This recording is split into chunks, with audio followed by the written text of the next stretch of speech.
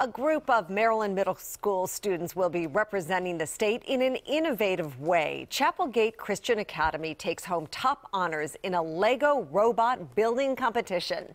Tracey Leong explains what's next for these champs.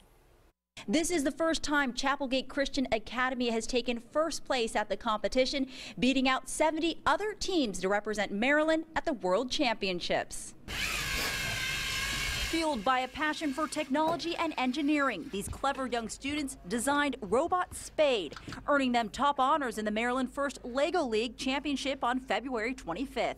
This team was told that the judges observed all elements of future software designers. Representing some of the brightest minds in the state, they're the first team to win from Chapelgate Christian Academy. I was surprised. I thought we might get like third or something, but I did not expect first at all. These humble winners now head to the World Championships, where they'll be up against more than 40 other countries. It is a lot of pressure, but on the other hand, we just want to have fun.